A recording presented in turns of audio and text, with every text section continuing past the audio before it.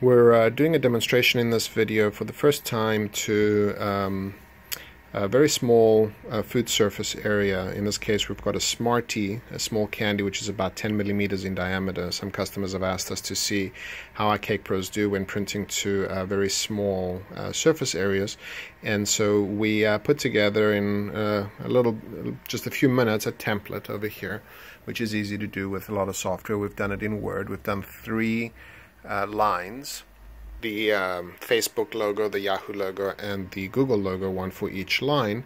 And in this particular case, we're going to be printing with our CakePro 750, which was actually our very first ever demo printer and our test printer. This was a prototype printer. Our current CakePros are more enhanced than this, so this is the most basic of our CakePro is actually not even available anymore. We've upgraded the 750 to the 750A, and then we have our 800, 900, 950, and 1000 models as well. But won't take any more time on introduction. We'll go over and send the print.